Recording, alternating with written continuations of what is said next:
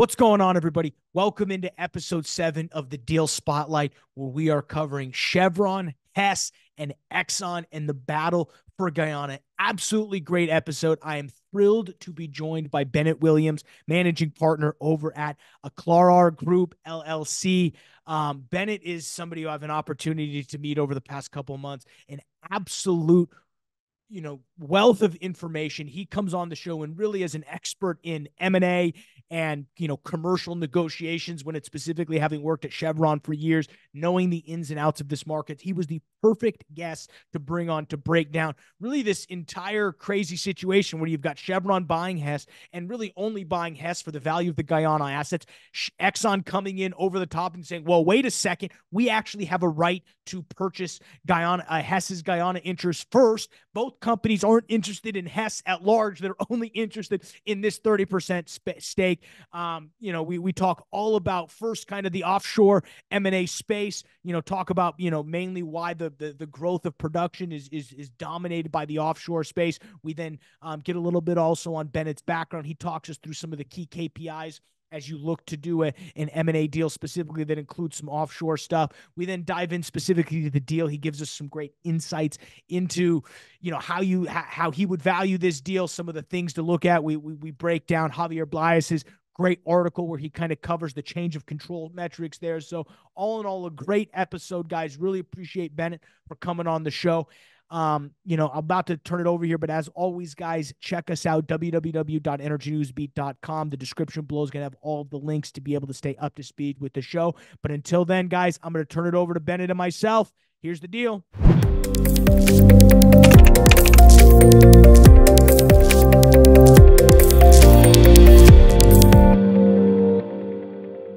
Thanks for joining us on the Deal Spotlight. How you doing today? Very well, thank you. This is going to be really fun. We focused, in the first, I would say 5 to 7 episodes of this podcast, specifically on kind of small onshore A&D, some mergers and acquisitions. We did Oxy, Crown Rock.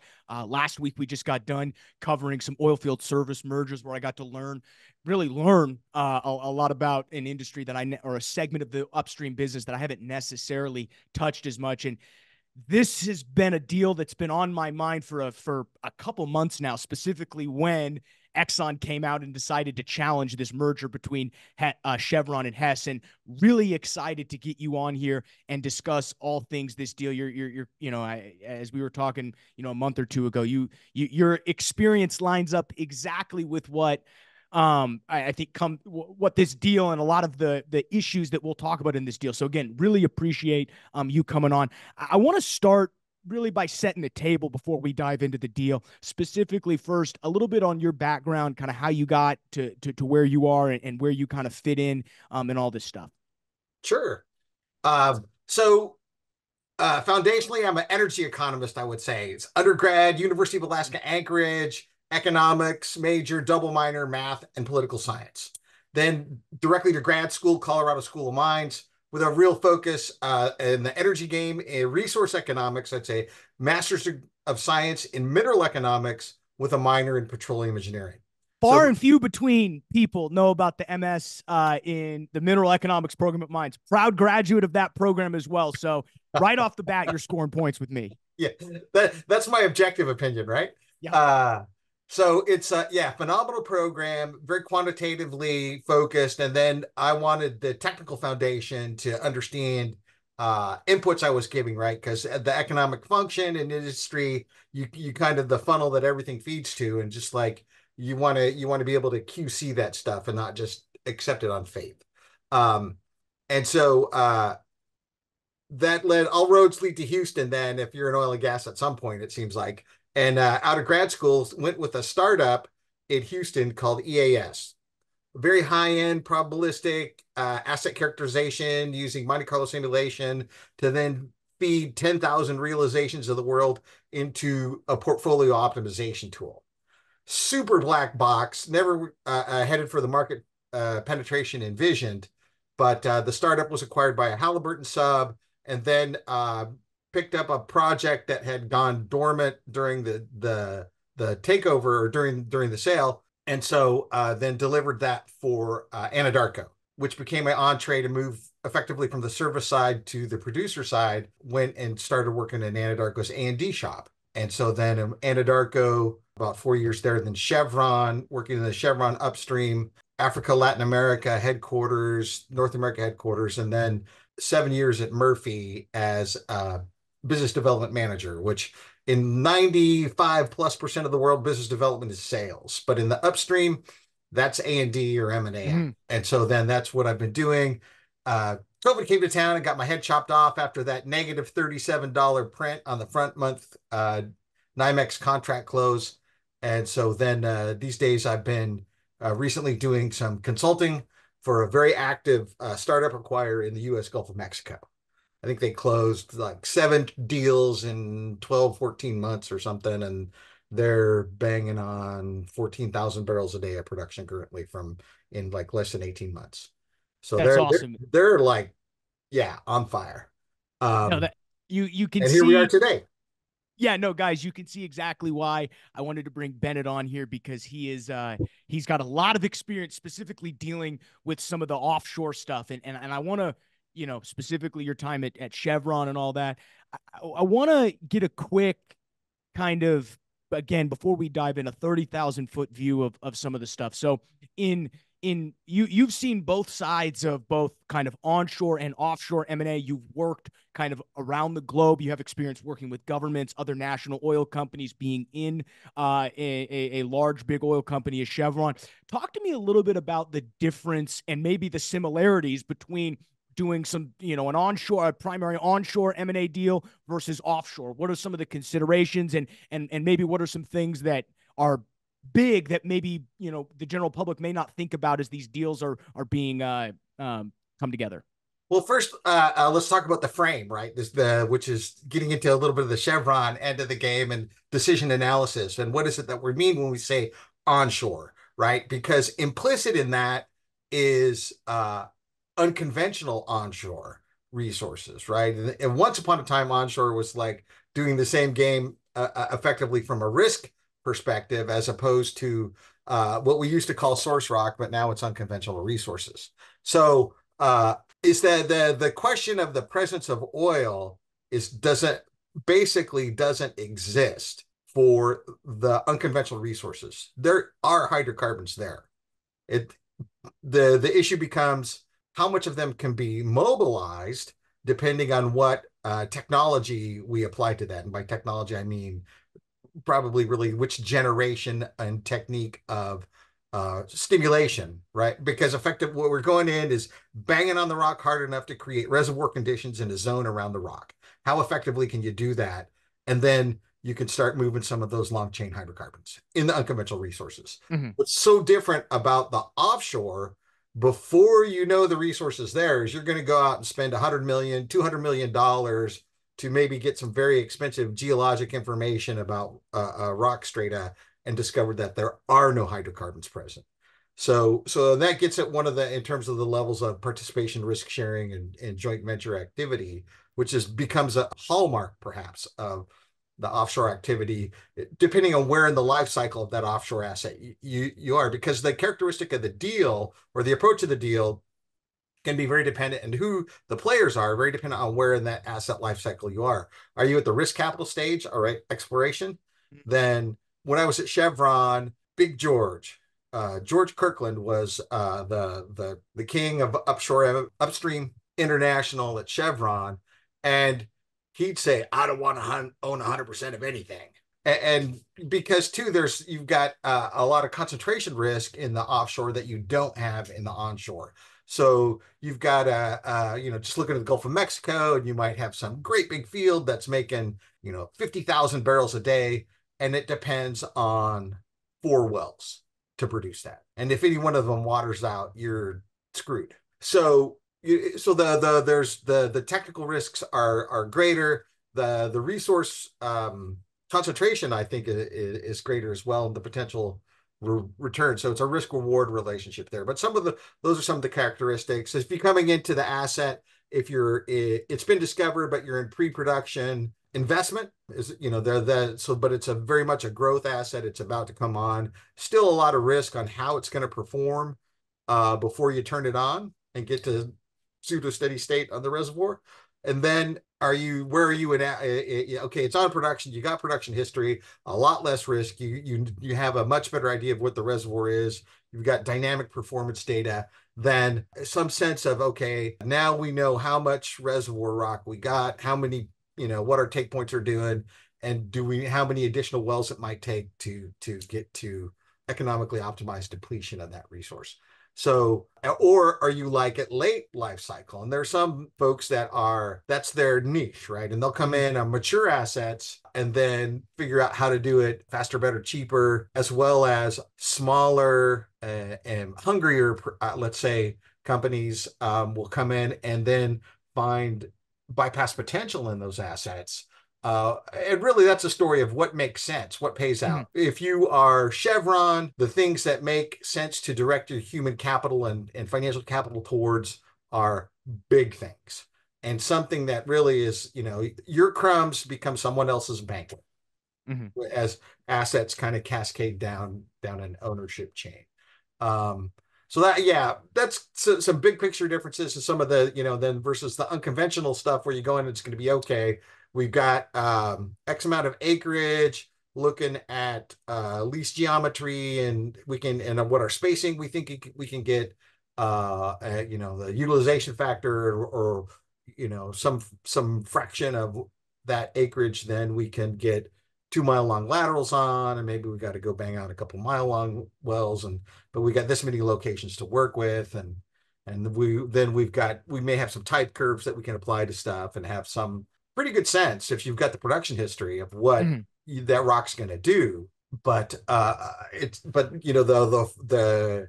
issues and the questions and the technical risks are different, and in many respects are often significantly lower than you find in the offshore. Yeah, there's two things I want to kind of follow up on that. I think the first question before we kind of get into Guyana as a whole and circle back to one of the things you said is, your experience specifically working in Africa and Latin America, when you're on an onshore deal, specifically if you're trying to buy some acreage in the Permian, I mean, you're dealing with, the tax structure. You're only dealing with the majority of the deal is as you said, what's the type curve, how much resource is there, and how economically efficient can we produce it?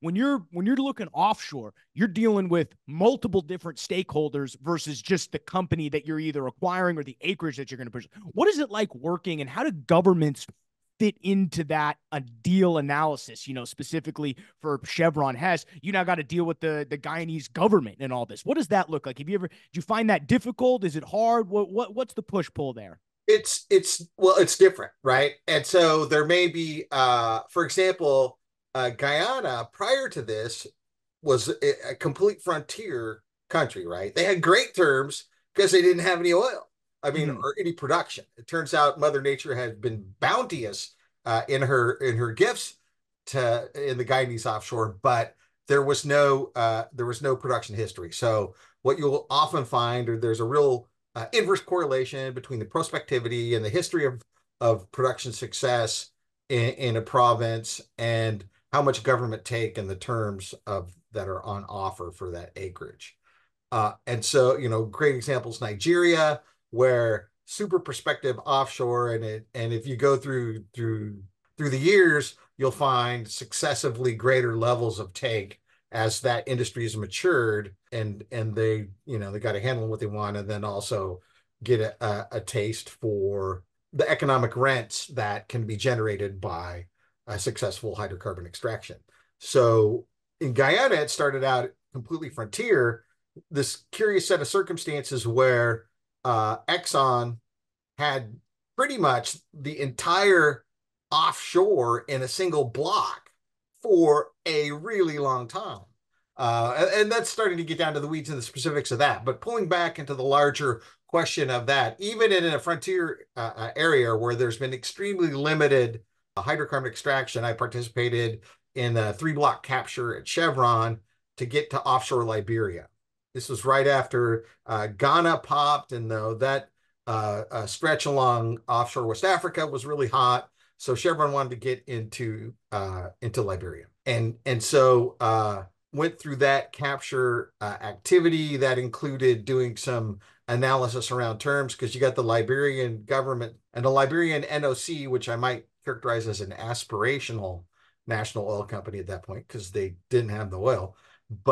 And they're looking at their neighbor Nigeria saying, yeah, I'll have what he's having. And I'm like, well, wait a minute, guys, here's the difference, and show them going back to like using Wood Mackenzie data and looking at government take terms, maturity of provinces, and this kind of stuff, develop some analysis to and deliver that in a meeting to Liberian ministers and members of their national oil company when they came to Houston in that time. So that there was an educational aspect of it. Another thing that became, particularly with a less experience, without the production history, without the fiscal overlay that's mature and tested, Chevron captured 3 blocks, and they had maybe wildly disparate terms. Is a bit strong a characterization, but wildly disparate terms. I mean, and very different. And if you're hoping to find a large enough accumulation, it might cross the boundaries of blocks. And in terms of making investment decisions, you want those to be driven by the probability of success and the prospectivity of the target, rather than some quirk of terms in a particular block. And that's in terms of pulling back one more time to the 100,000-foot view of any oil and gas activity, the catechism I learned, it all begins with the rock. That is the alpha, but not the omega.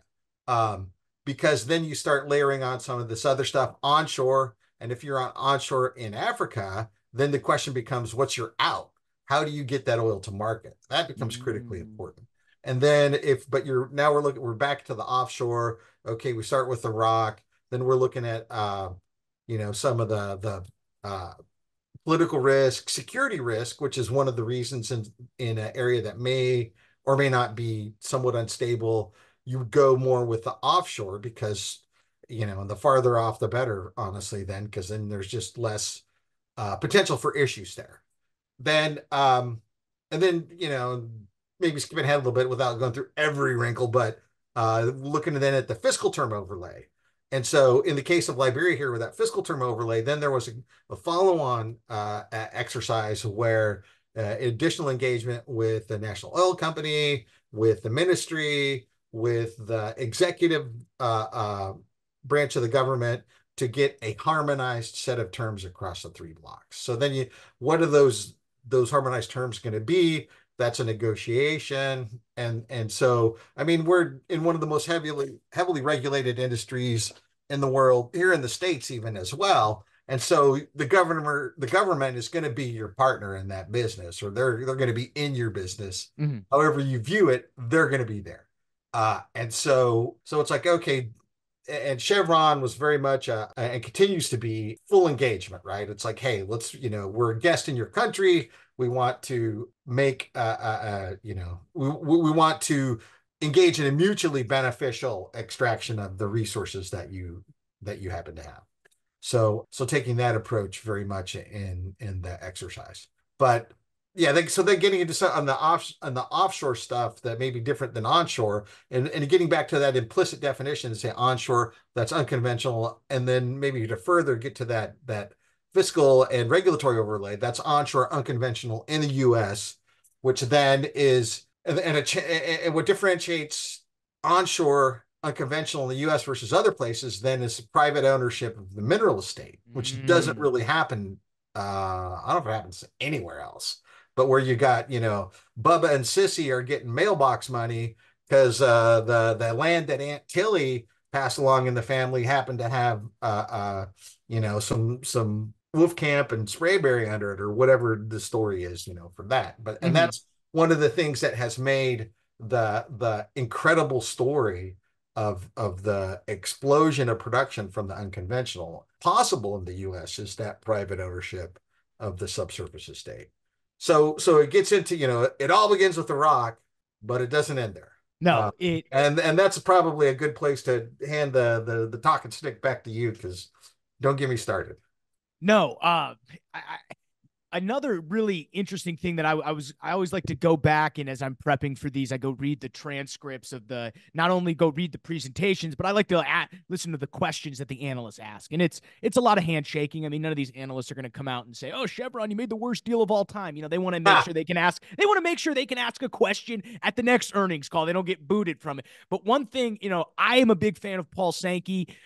He's kind of a legend in the oil research phase. He brought up an interesting question specifically around that production sharing contract, something that you brought up, talking about specifically kind of the terms of the deal, and that, the production, PSC is kind of that technical term, as you would say, for the implicit contract you have between who's, the oil operator and the government. And you mentioned that, depending on where you are in the life cycle of the prospect, it changes, at least from an M&A standpoint, it changes where, it changes sort of how the deal looks. Do you find, because one of the things that Paul Sankey brought up was there any risk to the production sharing contract that Exxon has, and now that Chevron is supposedly trying to buy Hess, Chevron's going to enter into the risk around that contract? So, and this is a opinion, but kind of tossing it back to you as a question, is my assumption would be then, based upon what you said of, hey, if there's exploration, the government's going to take whatever deal terms a company throws at him because they're not sure if there's any oil there. But if you find oil and you hit oil, all of a sudden, I'm sure the government turns around and says, wait a second now, we're looking at our deal terms here, and our neighbors to the east are making a lot more money off the same amount of oil we're making. So how is these contracts and these production sharing contracts, I assume, over the resource life cycle, change?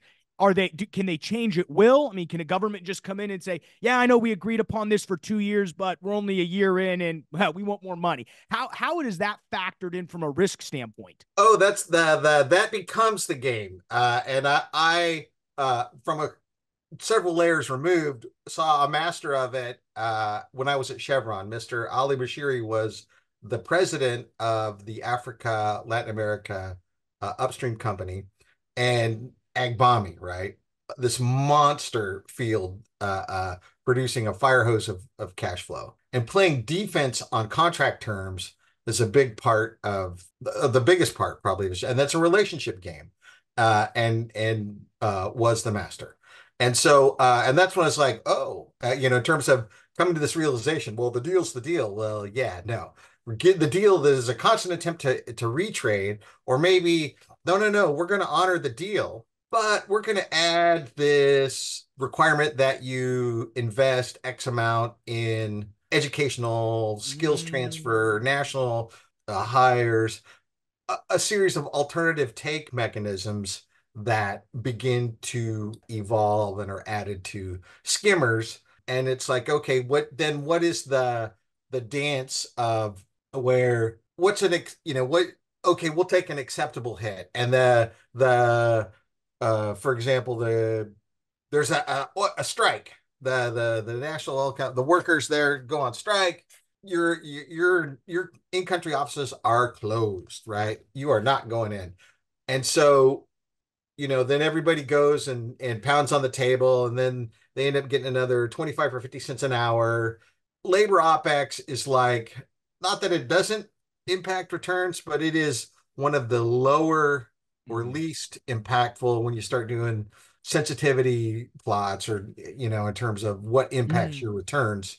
So it's like, okay, then, you shut down something in the legislature about an additional windfall profits tax or something, say, and then, but the let the labor guys get their 50 cents an hour increase, and then they go beat on their chest and their membership and throw some red meat on the table, and you go back to the board of directors and throw some red meat on the table, and then it's like, and ding ding, and get ready for the next round.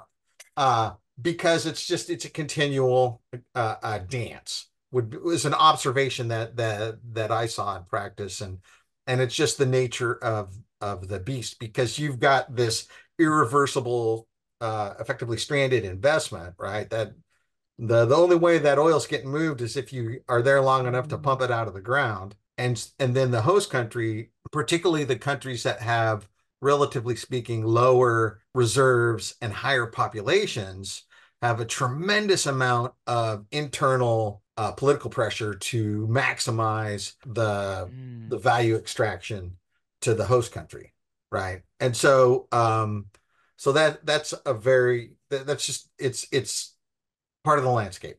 And so the countries that do that, companies that do that effectively, will be there for a very long time. Great case study there around Venezuela, right? They went through what they called empresas mixta, which was mixed companies, and it was moving to more of direct ownership JV, but effectively a partial nationalization of the resource. And so this is in the Faja, in the heavy oil in Venezuela, and when they were and this was under Chavez, right? It's Maduro currently. He was the lieutenant of Hugo Chavez. So when Chavez government was bringing that forward, then the Chevron guys put on their red ties, right, and went and sat down at the table and talked with their counterparts from the government. Exxon walked. They said, we're not going to invest in your country if this is how you're going to play. And both of them it's a real one of the things that you start a framework of analysis you can apply this stuff is looking at using explicit and quantitative game theoretic approaches, and it's not a rabbit hole that I really want to go down now. I can give you a couple suggestions on folks to talk to about that. But there were sound reasons for both of those decisions. And so if and when Chevron is still producing in country. And in fact, even though I guess sanctions went back on them because Maduro isn't playing nice around letting a real election occur, the Chevron still got some license to produce to help pay back some debt. So they're still there. They're playing a very long game. The oil was there before Hugo Chavez. The oil was there before Maduro. The oil is there after Chavez. It'll still be there after Maduro. And I believe so will Chevron. But that's their strategy and approach and how they play the game. Exxon, and being big enough to do it, Exxon can take the cost of that, and that's an investment in reputational being a tough guy. I was going to use some other vocabulary, but being a tough guy. And so it was because they weren't the only ones that walked. ConocoPhillips walked as well. This is maybe the Wayback Machine for some folks, but ConocoPhillips walked as well, which actually were accrued to the benefit of Chevron because the value that the Chavez government was looking to extract, they took out of the ConocoPhillips position, who was a joint venture party in the same asset with Chevron. In any case, without spending too much time on that, but it's so there's different approaches at how to go at this stuff, but it's a continuing risk of the landscape internationally, and particularly given the scale often of these discoveries, like Guyana, which is absolutely, I don't know, they're up to like 12 billion barrels of recoverable or something, some number comma very large, and so there's a lot of money there. And so, and if now there's other issues with Guyana because of the very limited size of their economy and the smaller population base. What's the absorptive capacity of their economy for investment in cash? Effectively is becomes another question. Elements of the resource curse and some other conversations you could have around that. Again, paths not to stray down at the moment, but it's an interesting question. Pulling all the way back to where we started, Guyana is a frontier. Is very generous terms from a company perspective, but the political second guessing and that dance has already started in Guyana. Once the risk capital was spent, and it turned out that the imaginative geoscientists who came up with this crazy idea that there might be a boatload of oil offshore Guyana, let's go spend a couple $100 million and figure out if that works. Once we gin up some co-ventures and a farm out deal, the farm out that was shopped pretty widely before anybody knew what was there. And it's like a replay of what happened when Petrobras started drilling in the Santos Basin. which is around, 7, 8, 9, I guess. But it was like, oh, and it's another billion barrel discovery and another billion barrel discovery and another billion barrel discovery. And so, but it's not Oprah, right? Because it's Exxon. They get a billion barrels and they get a billion barrels. Anyways, Exxon, Hess, and CNOOC, which we haven't touched on, will come into the conversation at some point. Let me stop talking and head back to you before I ramble too far down a path that isn't germane to our conversation this morning. No, absolutely fascinating. And I think, you that dance, as you talked about, between, how once these agreements are in place, you're really, it's how good is your relationship with your counterparty in the government. You mentioned that, there's, everyone's got to come back at these kind of renegotiations and, said put a little bit of red meat on the table for both of their partners. I think it's super interesting. And I think, how that models into a lot of these offshore deals, I think is fascinating.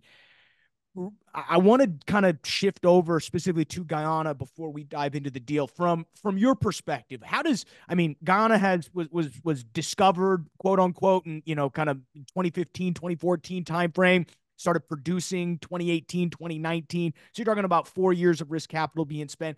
Where does Guyana fit as kind of a whole within kind of the new landscape of kind of where the oil and gas business is going? People have said it's the greatest oil discovery in the last 10 years. I probably agree with that. But where do you see kind of Guyana as a whole fitting into kind of the future of where oil and gas is going? Oh, well, it is if not the greatest, one of the jury may be out. Let's see how things work out offshore Namibia now, as they finally figured that out, because a number of wells were drilled there before they got figured out exactly what worked. And that's one of the hallmarks of exploration at times too. You go out, you go drill a well, it's a duster, and what that does is inform you of, maybe you can figure out there's a working petroleum system, but the exact play type may not have been the first idea. So, and does the company have the appetite to go out and risk another 50 or 100 or 150 or $200 million as a consortium to go test that next idea? So it's huge. It's a big prize. What do we say? Over 10 to 12 billion barrels of recoverable resource. And one of the really fascinating things is to see Exxon approach it like a mid-cap independent. And by that I mean historically the majors would go in and appraise the whole thing and look at it all and figure out the single most optimized way to develop the whole thing. Mm-hmm. And what Exxon did was go out and they found, we got a whole bunch of oil here, and there's probably more, but to go from discovery to first oil in a 4-year cycle for any company is accelerated, and for a major is absolutely extraordinary. And so, just take a moment to recognize that. Kudos to Exxon as the operator. So, which then improves your financial returns and all those kind of characteristics. It's a big, it's big. It's going to be, in terms of what percent of global production is an interesting question. But really the most representative one is what percent of global exports is what you want to have, because it's how much of that oil is getting traded, and all the Guyana oil is getting traded. So that's really the relevant unit of analysis or framework of analysis in my perspective. And I don't know what the answer to that is, but it's going to be some significant amount, and it's part of the reordering of oil flows around the world. One thing that it doesn't address is, and that's the need for heavy oil in the refinery stack in the U.S. And there's, roughly speaking, there's kind of 3 kind of big buckets of quality for oil. And an awful lot of the kit on the Gulf Coast in particular is geared towards heavier crudes, heavier and more sour, but heavier crudes in particular. And they're short of that because of the decline of production from Venezuela and because Mexican Maya was one of the other big lower grade crudes that was feeding the refinery complex for optimized production to get for the most profitable utilization of those very complex refineries. They need a certain amount of that needs to be that heavier oil going into it. And so the makeup of the oil, it's not just the total production, but the makeup of that or the quality of that production. And then where's the natural home for that, right? Because even though it's a straight shot, even lighter, sweeter stuff is coming from the onshore in the U.S. And so, where's its home? And is that going now? Not, though I'm a chunk of that's equity production for CNOOC. I don't know if they're taking that all the way home, but it's, or there's it's fungible, right? We'll exchange these millions of barrels here, and you give us those millions of barrels back closer to Asia Pacific, and that kind of stuff. But it matters. It's material on a global scale, and it's certainly a feather in Exxon's cap, and a good chunk of their current and more of their future cash flows. No, absolutely. I think that's a really interesting point of how much of the oil that you're producing is actually being exported versus just kind of being traded around within whether it's the United States or abroad. So very interesting.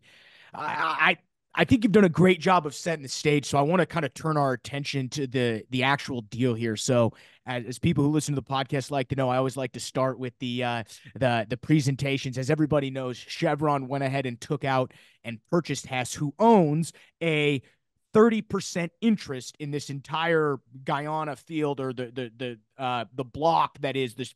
I don't actually know how you pronounce. Is it the Starbroek Block? How do you pronounce the actual block name? Starbroek is what I've heard. I do not know if that is correct, but that's how I've been saying it. So great. So the Starbroek Block, they own about a 30% interest. ExxonMobil owns 45% of it, and Chinese national offshore oil company, Chinook, as I like to call it, they own about 25%. So you can see kind of the ratio there. But Chevron, having no interest in Guyana, decides to go buy Hess. They announced this deal way back in October of 2023, which is super interesting as we read some of these transaction terms here. They valued it at about a $60 billion valuation. If we can go ahead and bring up the slide here, if you're listening, I'm talking about slide 4 specifically on the Chevron Hess presentation. You'll see it's 100% equity consideration, which again, I think is something interesting to talk about. Clearly, Hess wants the ability to participate in the upside of Guyana and not necessarily sell out for a specific cash number, which I think there's something in there. Only a 10.3% premium, which I thought was maybe a little bit light, but going back to where the 100% equity, there still is upside.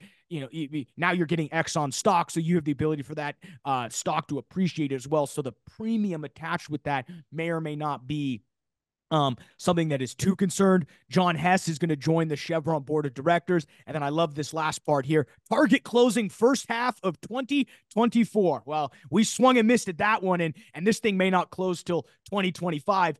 The next slide they specifically talk about is Guyana. They bring up, specifically all the different stuff, 11 billion barrels of oil, about a 30% interest in that. It's a super high cash margin. What's interesting is they also have a little bit of acreage and interest in Block 59, which is over in Suriname, which I don't know, how that works specifically. I assume you have two different deals with both the Guyanese government and then the Suriname government, right? Yeah, there'll be different block contracts with the consortium of investors, and then it should have the same JOA, which is something we have, but there's the first level, which is how do we divvy up the money that comes in for a barrel of oil? That's that production sharing contract. It's tax royalty in the States.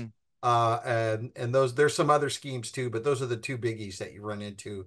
And then another layer on that is the deal between the companies as the contractor group or the consortium, the joint venture partners. How do we how do we operate together, the joint operating agreement. And that's where the rubber hits the road in this question of interpretation that is in arbitration currently. But going back to the terms of the deal you were outlining. Yeah, no, we're about to dive in, I think, deep to the JOA.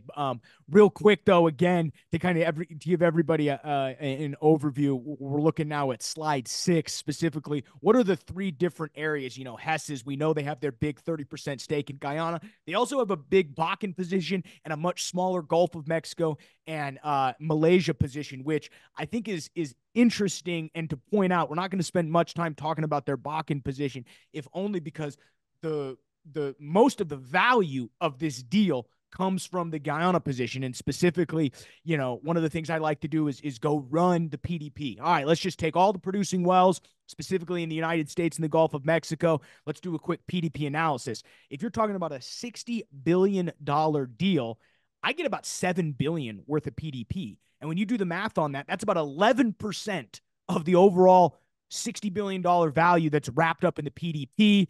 I go back to, I love Paul Sankey. He's quoted as saying of the $170 per share price that Chevron paid, he's attributing about $140 to Guyana, which means there's about 20% left over for the PDP. So obviously my PDP analysis isn't including a lot of the sticks that you could theoretically go drill in the Bakken. So sure, double that for the amount of development that could happen. We're in the same ballpark there.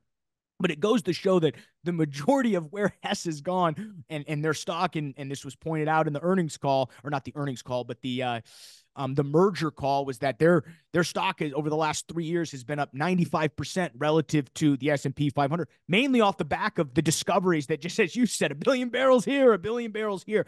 So super interesting. And, you know, I think this deal would have been, you know, pretty easy to cover and pretty easy to talk about.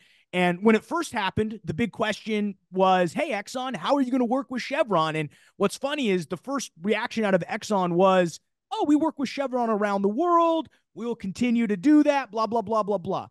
Well, then about 2 weeks later, things got a little interesting. And there was from October until about January, February, this was all secret. But what we discovered was that 2 weeks into the deal, somebody at Exxon put their hand up and said, wait a second, guys, we might actually have first right of refusal on any deal that happens in Guyana based upon the joint operating agreement that we signed. And they were stuck in secret negotiations for about 4 months until in, you know, mid-February, Exxon kind of came out and said, guys, we're moving this to arbitration.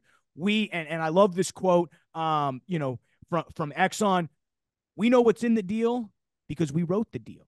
And I think this is super interesting in terms of the politics at play here. So from your standpoint, how, before we dive into some of the specific JOA language, how does some of this stuff develop? You know, obviously Chevron and Hess, they agree upon the deal. Hess knows about the JOA because they were involved. They signed it. Chevron probably got access to it as part of the data room, or should have. Definitely got access. That would have been a significant point of due diligence, and they definitely got a ton of scrutiny from Chevron lawyers and directly informed the manner in which they structured the transaction. No doubt about it. Interpretation, now what is it, intent versus what is literal meaning, and then how that's interpreted. That's the dance that we're engaged in currently. Well, I think, as you said it's intent versus plain English. There's a lot of lawyers that are going to, this is a lawyer's wet dream, because, now we get to sit down and argue language here. So talk to me about the idea. And I guess before we do that, let's read here that Javier Blaias, we talked about this prior to going live here. He wrote a great article that kind of lays out what the actual point of contention here is. And the point of contention is the idea of, within every JOA for these large agreements, you have this change of control, which goes in there. And while we don't know specifically what that JOA says, there's only 3 parties that know that. And what's funny is 2 of them think one thing, Exxon thinks another, and now Chinese National Oil Company has joined the arbitration. So it's really 2v2 here. But really, the idea is, what does that change of control look like? And again, well, one of the top executives at Exxon, Neil Chapman, this is his quote on March 6th. We understand the intent of this language of the whole contract because we wrote it, which is, as a matter of fact, to say, hey, we know better than you because we wrote it. But what Javier Blaya showed was that he basically did a draft JOA, which is something that's 94 pages long. Holy smokes. But this is the Association of International Energy Negotiators model contract, which is, I mean, this is all the way back from 2002, but most likely this was the basis to build the JOA. And within that, and we'll throw this quote up here because I'm not going to necessarily read the whole thing because it's a little bit too lawyery, but basically change of control means any direct or indirect change of a control of a party, whether through merger, sale of shares, or other equity interest or otherwise, in which the market value of the party's participating interest represents some percentage of the aggregate market value of the assets of such a party and its affiliates that are subject to change of control. For the purposes of this definition, the market shall be determined based upon the amount in cash a willing buyer would be, and a willing seller would be willing. A willing buyer would pay a willing seller in an arm's length transaction. I'm going to just throw it back to you to kind of get your thoughts on that. But this does go back to the 100% equity discussion as well. It's I don't think there's a plain English language version of this conversation. Let me just put it out there like that. There was Javier Blas article, or however you correctly pronounce his name, is great. Then I ran into another. I'm a member of the AIEN, formerly AIPN, Association of International Energy Negotiators, and there's some question as well. Is it the 2002 model contract that was employed, or was it the 2012? Because one of the things that AIEN does is it develops these, taking decades of painful learning from members and the experience of other companies that then develop these model contracts and reduce the issues in play to a set of multiple choice elections. So then they're basically pretty much every issue that's ever come up is laid out on the table, and here's the buckets, and a lot of times a term sheet, in developing a term sheet for a deal, right, in the stages before you get to a signed letter of intent, you're going to be swapping term sheets back and forth. In that term sheet would be, we're going to use AIEN for model contract for the basis for our JOA. So, so you get that negotiating principle out there, and then that really corrals the conversation, focuses it, directs it, makes it much more productive, rather than trying to rewrite from a blank slate a new joint venture agreement, which means it may miss covering some issues that end up being a huge hairball at some point in the future. So it's a super valuable set of tools, really, because there's gas sales agreements, there's just about anything under the sun that is part of an oil and gas deal, there's a model contract form for. So is it the 2002 contract or the 2012 contract, a model contract? And there's some very minute variations in the language of definitions there, but this whole thing may turn on minute variations of definitional language. Another member of AIEN, a gentleman named James English, wrote a great and super down in the weeds post on LinkedIn for this, and I reposted it and threw the TLDR on top, which is like still a jump ball. And that's, I mean, so I am not a lawyer, and I ain't even going to try to, I'm not even going to pretend I slept at a Holiday Inn Express last night. So it does turn on this very, almost esoteric, very definitional stuff. Where's the comma? Almost kind of grade of parsing of this language on one level. The other one is then you get into arbitration. Before we go with arbitration in Paris, under UK law, I think is the relevant law here too. It's not in the US, and what probably most of your podcast listeners are going to be used to is the US approach to things, which is very averse to restrictions on sales of shares. So in the US, there's kind of two frames. You do an asset level deal, which is like, okay, I'm just going to sell you, if we use the Guyana example, I'm just going to sell you my chunk of the Starbroek Block. In that case, under the typical US setup, if there's a ROFR in there, a right of first refusal, no question that applies. No question about it. In the US and the typical US practice, if it was a corporate deal, then it almost certainly would not, because there's the change of control, almost without exception in the US, extinguishes the ROFR if it's a provision in the JOA. That's sort of the industry practice, or close to industry standard, if that's, I can say that. What becomes, internationally, then it's a much less clear-cut case, and there's a lot more host countries have to say about approving people, and there's the question, particularly these very large investments that need to happen, and at the tail end of life are going to be some very large decommissioning obligations that need to be met. Then there's a legitimate interest of companies in making sure they got a counterparty that can perform, or avoiding counterparties that are otherwise, sanctioned parties, or some other color or issue that would make them not a suitable co-venture. So this is where you get into then, and then now it's into this into the arbitration arena, and so it becomes, it's a little squishier, maybe. And so so then it's the okay, what's the result of that going to be?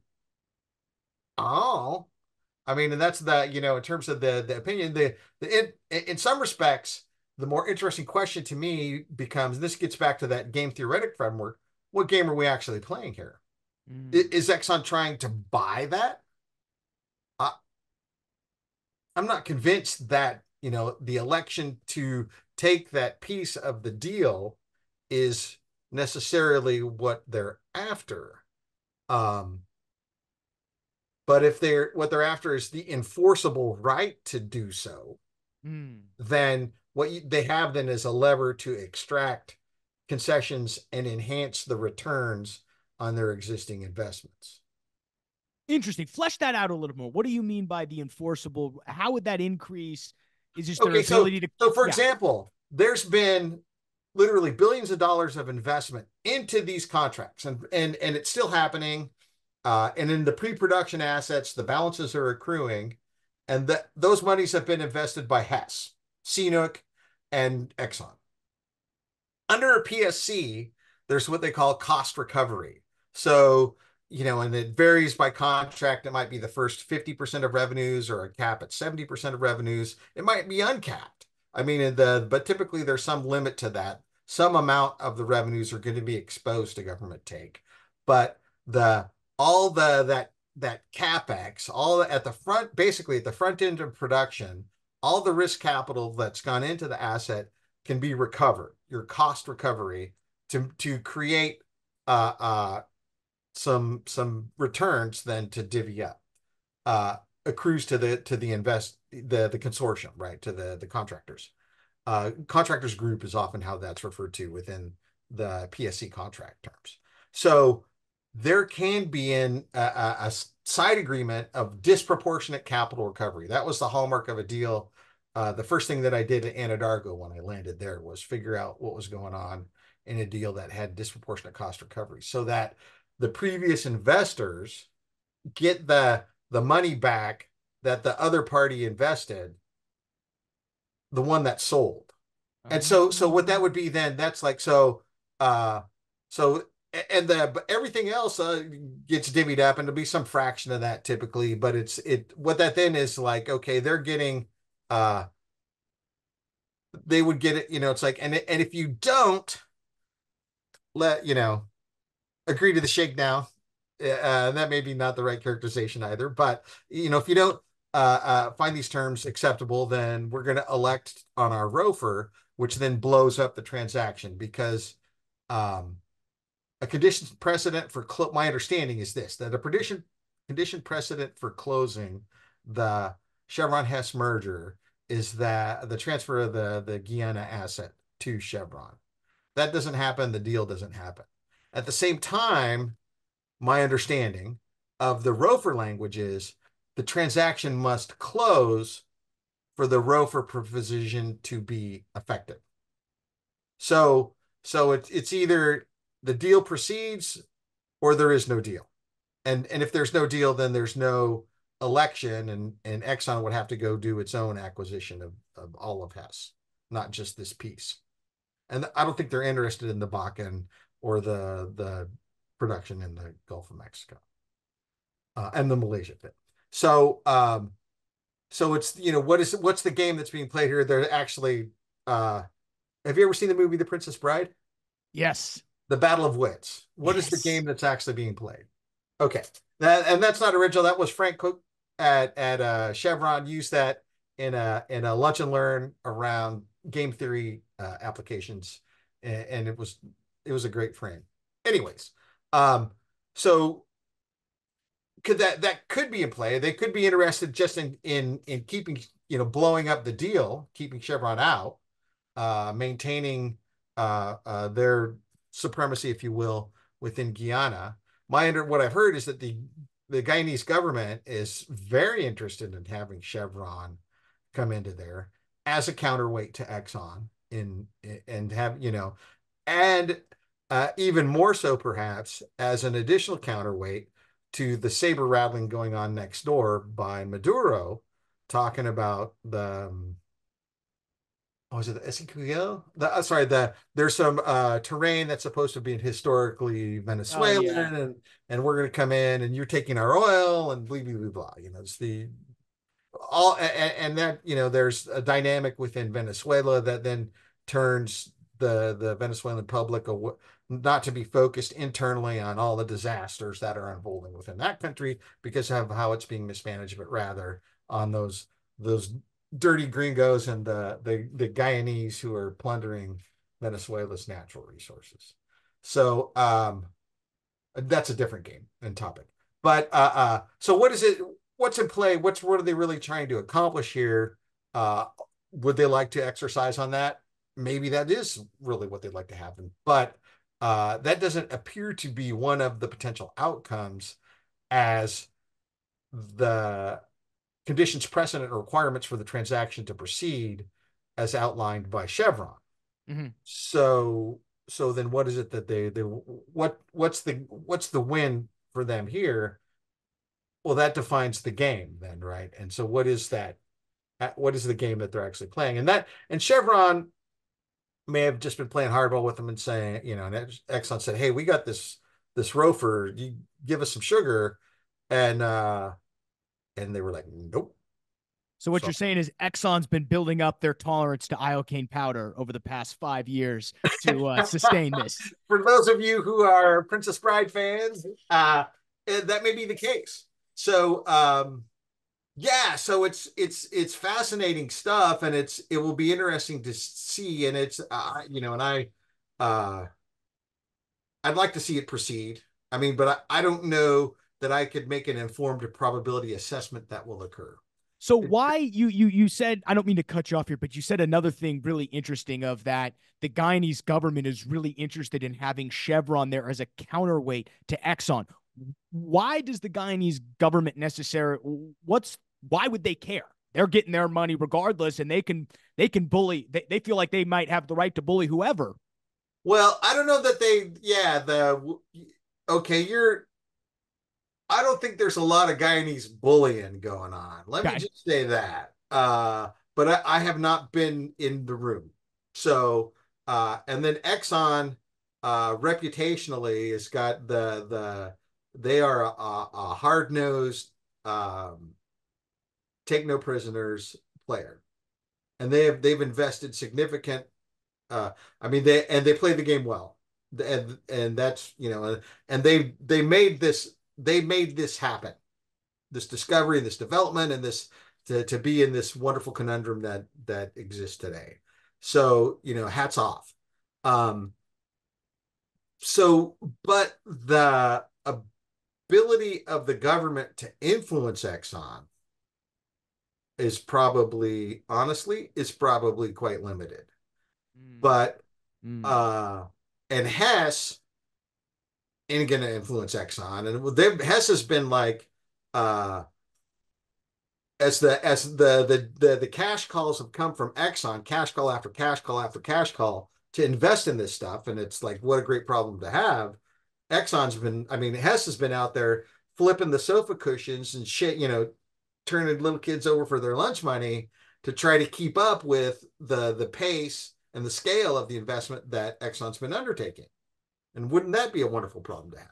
So so they're not, their ability to and then CNOOC, the Chinese National Offshore Oil Company, is they've got subsidized capital, so that hasn't been an issue for them, mm, and they were smart enough to take this risk when pretty much the whole industry went and looked at the Starbroek Block and its prospectivity ex ante before the first well was drilled, and by took a pass or weren't ready to meet Exxon's terms. So yeah, I don't know if that answers the question, but it's going to be the a player of equal scale, someone who's mm. they're not, how many 1,000-pound gorillas are there? Yep. It's a pretty small population, right? So you got a 1,000-pound gorilla that's got, doing this thing, and it's pretty much you can ask it nicely, but as the host country government with previously having uh, a very small economy, a small population, without the legal muscle, without all and then having a set of terms that they agreed to in advance because there was no production, Mm-hmm. and then it's and then now they find themselves uh, in this position working with Exxon. At the same time, they're playing defense politically, domestically, right? Because now you suddenly, because Exxon came in and risked, whatever the first well was, $100 million, or pick a number. Uh, there's this huge bounty of cash. But now the domestic players are coming out and saying, "Oh, you gave away the natural endowment of the country," and this and and all the armchair quarterback and that goes on. Uh, and and it's they may be sincere or maybe just try and gain political advantage, or those aren't necessarily mutually exclusive.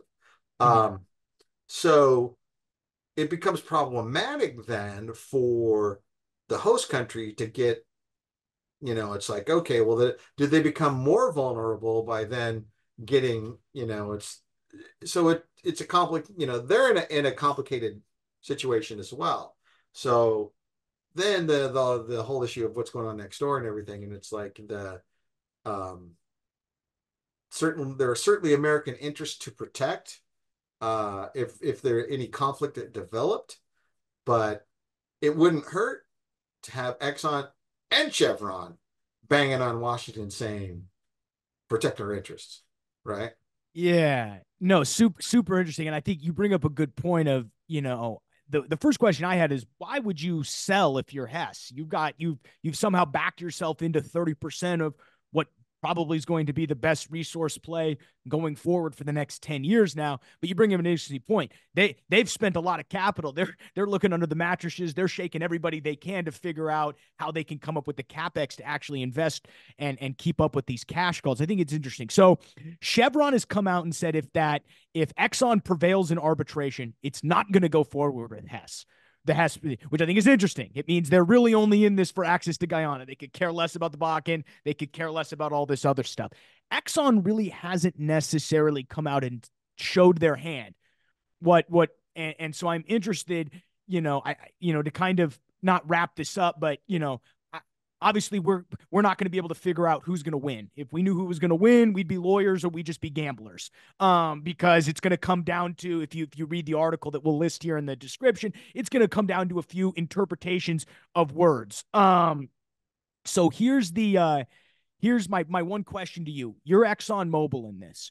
What, from a game theory perspective, what is Exxon hoping to get out of this outcome by trying to block this merger? Well, it's the going back to what's the game question. Is it a block? It's like and it could be that there are a set of outcomes that would be acceptable to Exxon. Blocking it may be one of those under certain circumstances.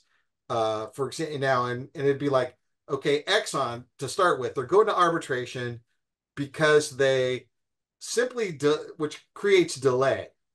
Now, is the delay in itself a viable goal for Exxon? I don't think so. I mean, why go to the trouble and expense? Let's just to be obstreperous, maybe, but I don't think so. I mean, I think they have they're looking for something that will financially benefit their shareholders. Mm-hmm. And so it's like, okay.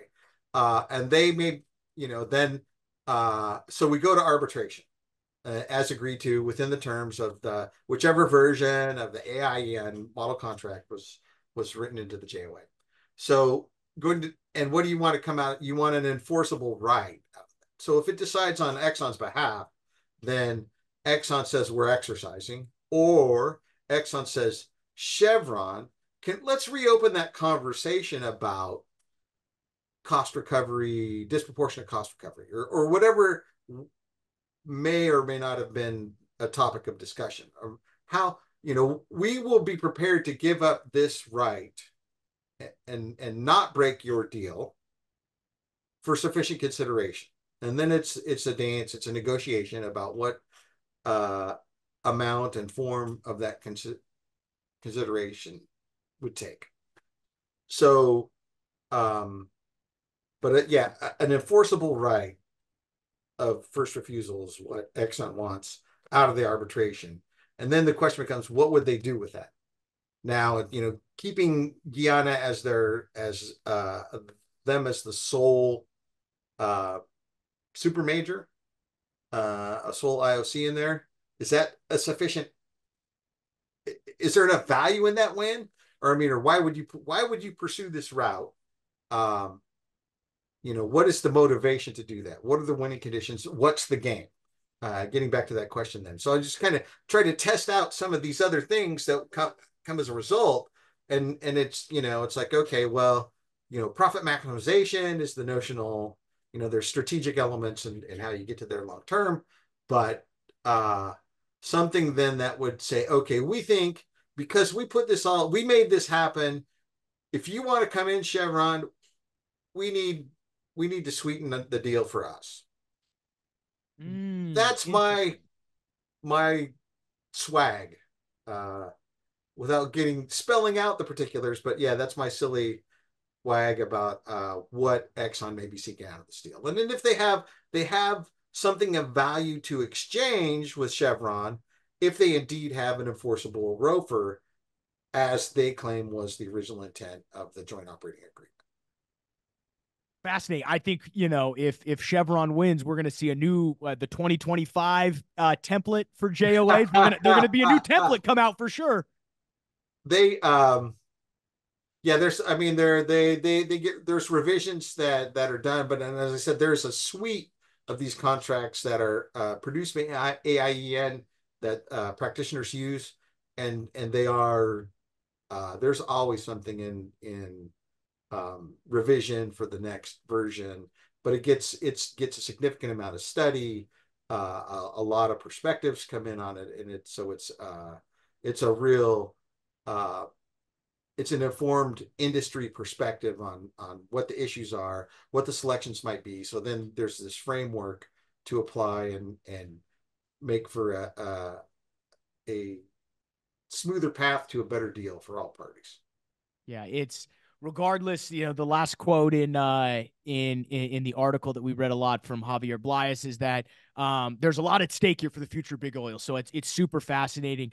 I really appreciate you sitting down today and diving into all of this contract language. I know I learned a lot. I know our listeners learned a lot. Before I let you go, is there anything else surrounding these negotiations that you feel is important to think about as we're all trying to come to our own conclusions?